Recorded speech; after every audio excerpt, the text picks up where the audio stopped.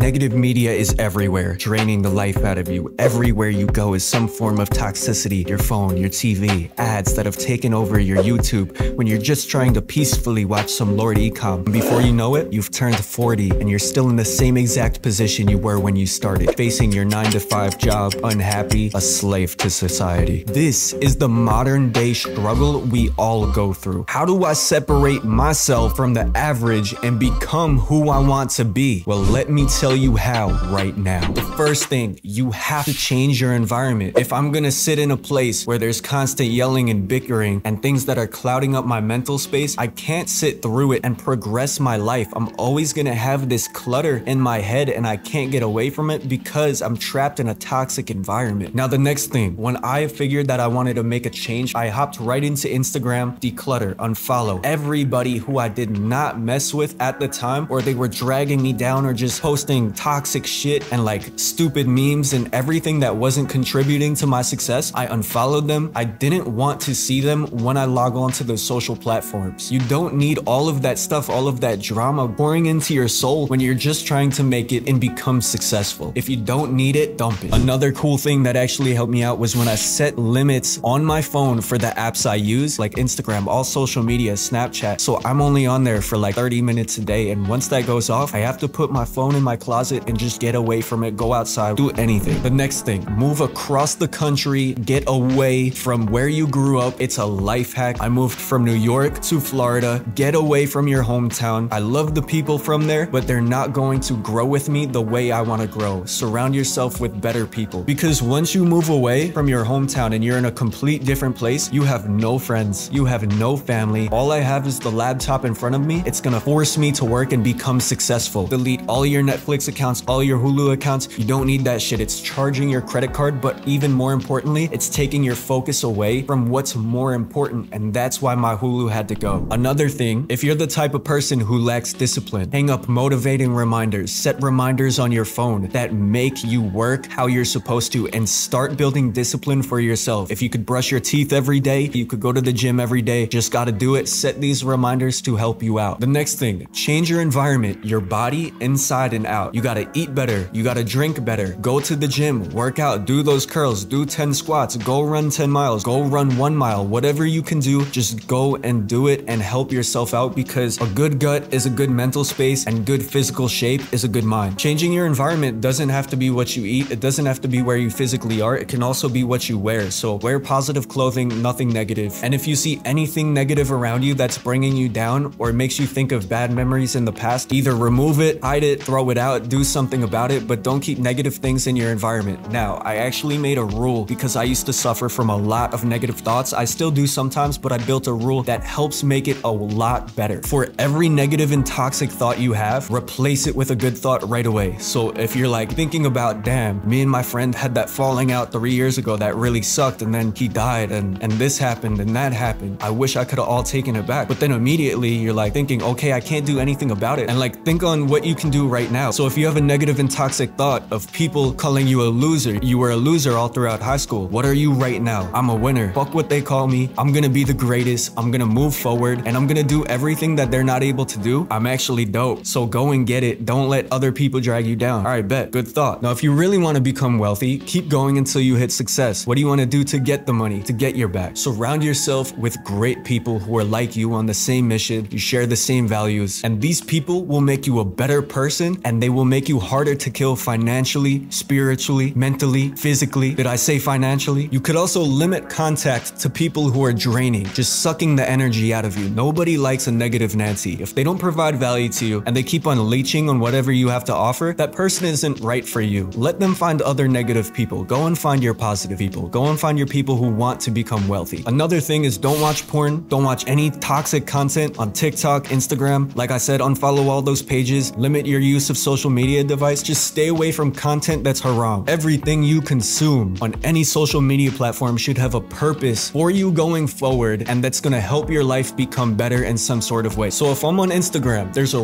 reason I'm watching this post. Either it's motivating me to accomplish my day through discipline, or it's telling me a business strategy that I can use and implement in my business. Make sure it's useful to you, or don't consume it. Now, this one kind of ties into the environment. Live in a place with zero distractions. Like my place, I have nothing everything around. I have one chair, I have my desk, my laptop, and I don't have anything that I don't need. So if things are throwing you off, your video games, you have a TV, you have a bunch of toys or something, I don't know what you do, but get rid of it because you're gonna use it, you're gonna play it, you're gonna watch your TV if it's there. If it's gone, it won't distract you. Just like junk food. If it's in your house, you're gonna eat it, but if you have fruit and whatever else, good healthy food, nice chicken, rice, brown rice, good meal, you're gonna eat that instead of the junk food. So with this, if the thing isn't going to help lead you to success, you don't need it. This one is really important to me. If you say you're going to do something, then do it. There is a ton of people who aren't true to their word, and even sometimes I haven't been true to my word. I'm not perfect, but as I learn this, I'm very self-aware. I go forward and I always try to be true to my word. So I try to not say things if I'm not going to do it. The worst promises you can break are those to yourself. So if you tell yourself, I'm gonna go to the gym today, I'm gonna do 3 sets of this, 3 sets of that, I'm gonna do 2,000 squats, you better do 2,000 squats or don't say it. I said I was gonna run 13 miles and I ran 13 miles and I never ran 13 miles before. I'm so proud of myself. If I would have broke that promise to myself, I just feel like I wouldn't be able to become successful. What other promise am I gonna break next? So when you say something, you do it. Now guys, checking on the screen right here, here's some tools for focused work and life improvement that have absolutely changed my life. Here's 2 Google extensions. The first one, ad block for YouTube. I was so sick and tired of seeing ads, and also ads waste so much of my time. So it blocks ads on YouTube. Ad block for YouTube, great, amazing tool. The next one is Unhook, which is great because it hides YouTube home feed recommended videos, and it hides more things too, like sidebars, and you can control what's hidden on YouTube. So you go into YouTube and you don't have everything recommended for you on the homepage. I go into my YouTube and it's a blank screen basically, and I type in what I need to, and I have my subscription list of like the 5 people I'm subscribed to. I don't get distracted. I watch the content that helps me progress with my life, and I get off. The next app I use is a food app for the iPhone, and it's amazing. It's a food barcode scanner that tells you what food is healthy, what food is bad, and I improved my eating habits just by that because I think what you eat reflects to your mental state, how you feel overall. After I switched up what I eat, I feel 10 times better every single day. This iPhone app is called Yuka. I highly recommend to get it and you start eating better if you want to improve your life. Now, if you do all of these things, you're probably gonna be not used to it, and it's gonna be very different from how you live your life now. Even if you do 20% of these things, you're gonna have a lot more time, especially if you move across the US or you move to a complete different country to improve your life. So what do I do for entertainment? Here are a bunch of things that you can do. You can learn on YouTube, take a course, build a dropshipping business or any other business you want. You could go to the gym every day, get absolutely ripped. You have anger. That is the best fuel and the best energy source to go out and crush your goals, become disciplined. I've never seen somebody get absolutely ripped like The Rock, like Arnold Schwarzenegger, without battling some demons. So if you have some demons, go to the gym every day, get absolutely ripped. That's a really good activity that will take your mind off of whatever is eating you alive inside or whatever else. Declutter your space and declutter your home. So you could declutter your space and you could clean your home. You can get yourself a mentor. Network with amazing people is a great way to spend your time. Make sure they're on the same mission as you so you level each other up. My Skype group, it's in the description. If you want to learn more about dropshipping, go in there. It's free to join. You could join Facebook groups. You could use the Meetup app to meet up with people around you on the same mission or whatever you want to do. If you want to do yoga, if you want to go to the gym, if you want to build a business, there's groups on the Meetup app. You could practice a new skill over and over again until you're a master. Something I got into was juggling.